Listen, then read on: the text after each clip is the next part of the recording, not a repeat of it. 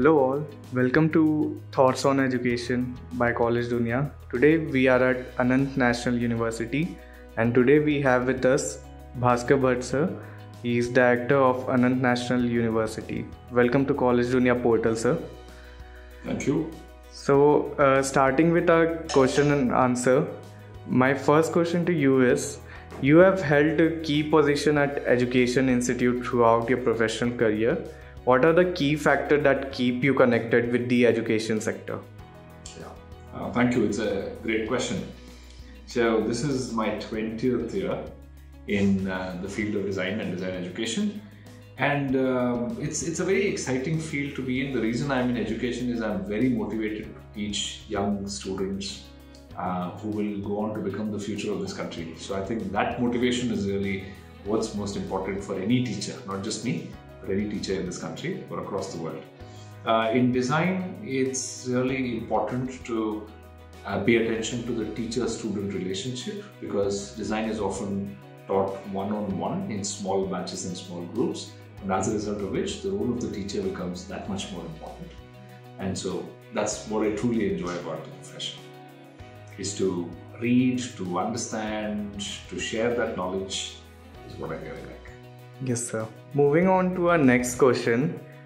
Being the director of School of Design at Anant National University, what is your philosophy of leadership? How would you describe your leadership role? That's a great question, Mohit.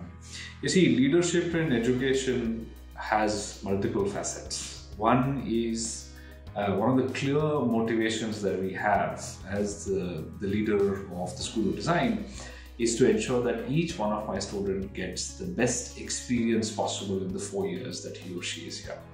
It's important because in design, one has to really feel and learn the subject. And as a result, we create a lot of experiences in terms of quality of education, quality of internships, quality of industry visits, eminent speakers coming from outside. So my role really, one of the leadership tenets is to create as many best academic experiences as possible for the student.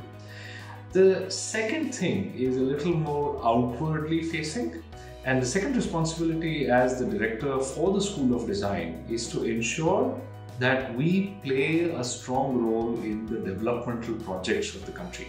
And Anant University has been a very strong player in the last 5-6 years in terms of projects that we do with the government and the industry. And we're beginning to be known as a university that can actually deliver, not just talk or not just teach, but actually deliver. So we've done several projects with several industries and the government. We work very, very closely with the government of Gujarat on several projects, and a lot of students are involved in this project. So I think that balance between industry, government, and proper education is really where the magic lies. Thank you for sharing your thoughts on leadership, sir. Moving on to our next question. How does the curriculum of Anant National University ensure the best practice of industry? Thank you. That's a fantastic question. Unlike other design schools, Anant University has a very, very different take on how design education has to be taught.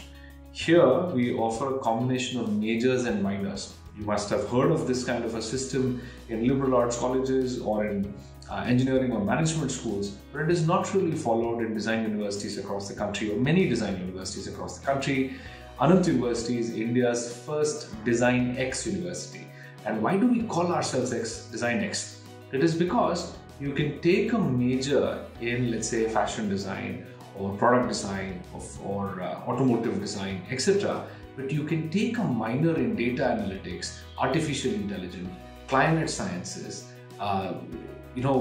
visual arts, for example. So this is really the magic recipe, where you don't come and do just one degree, but you come in to learn about that thing that you want to learn about, but you also go home or go back to the industry with other skill sets, which are super important.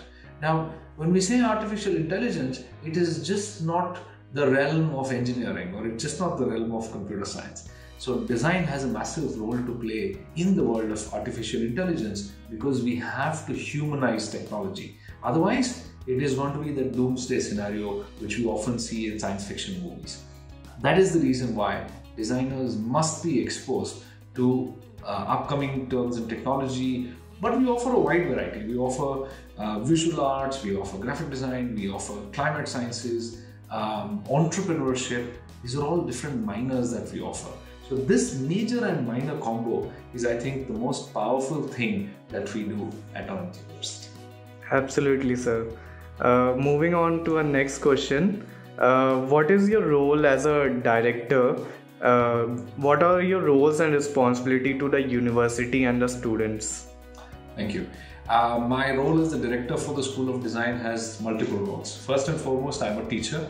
Though I'm the director, I continue to teach many courses across the undergraduate and the master's programs. So the first role is really as a teacher to be involved with the students. My second role is that of executive leadership. As executive leadership, I'm responsible to ensure that this school has a vision, has a positioning in the market, and we are different with our strategies. And the third thing is to ensure that each one of our students who comes from Anant University is knowledgeable, smart, and employable, because the world has dramatically changed. So you cannot have a syllabus which is 20 years old but promises to take you 20 years into the future.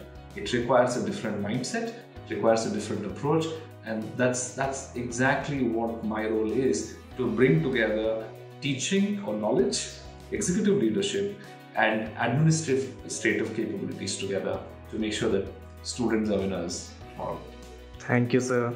My next question to you would be, what do you think should be the university top priority over the next 10 years? I think the university has multiple priorities. I would not say one top priorities, but it is multiple priorities.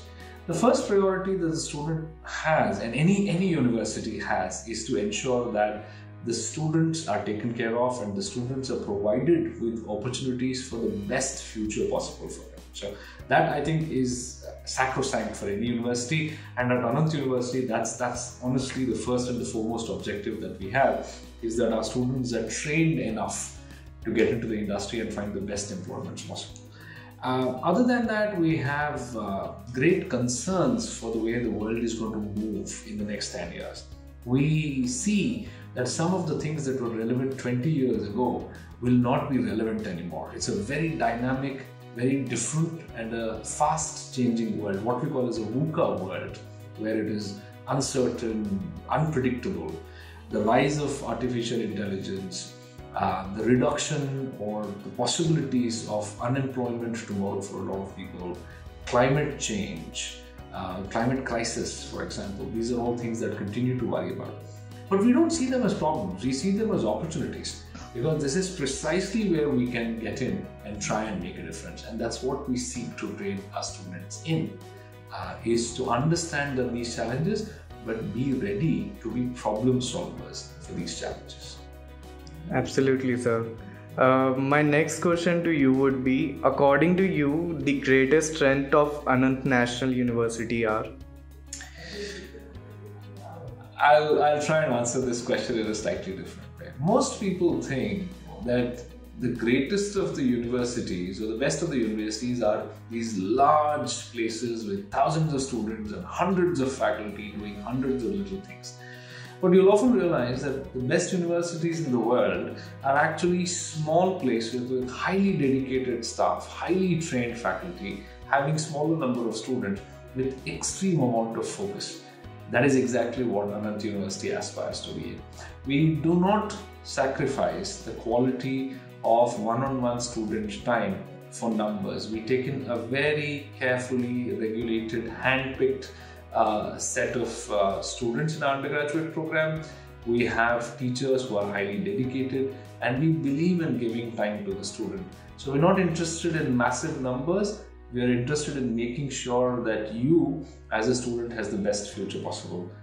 That really is the difference. So size is not an advantage in some cases. Being small, agile, nimble is actually a bigger advantage in the uncertain world that we live in. Completely agree with you, sir. My last question to you would be, any suggestion you would like to give to the current youth and the aspiring students?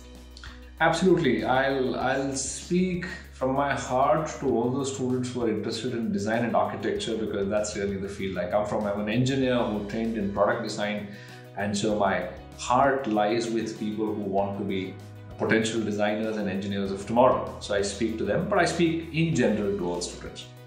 One of the heartfelt messages that I would like to talk to you about is, as compared to my generation, which lived in a world without the internet. I was in engineering when 30 years back, internet came into the country. But today we are born into a world with digital devices and the internet. You were born into a universe where the cell phones already existed, the internet already existed. Now this has brought on a different kind of a problem where we tend to think less and consume more. Now your consumption is constant. It is either through Instagram, YouTube, websites, Facebook, whatever, which is not wrong. We live in a world of social media. We live in the world of digital entertainment and digital information, which is absolutely fine. But I see that the current crop of students think less, feel less, and they begin to rely on Google and other forms of digital information the most, which I think is dangerous, because if you don't work on this is the biggest computer of them all, not the one in your hands or not the one that you work with. This is actually the biggest machine that you should be paying attention to. So my suggestion simply is read more, look at the world more, think more, ask more questions, and reduce your time on social media. I'm not saying stop it. It's not possible for any of us to stop it. But I think we must learn to read and think more. Otherwise, we will compromise our own futures. So that's my message to the younger generation. Think more, think more. Thank you, sir, for giving the message. I'm sure students will get benefited from this. Thank you for giving all the answers, sir. Thank you, sir. Most welcome. I wish all of you the very, very best for your futures. Thank you, sir.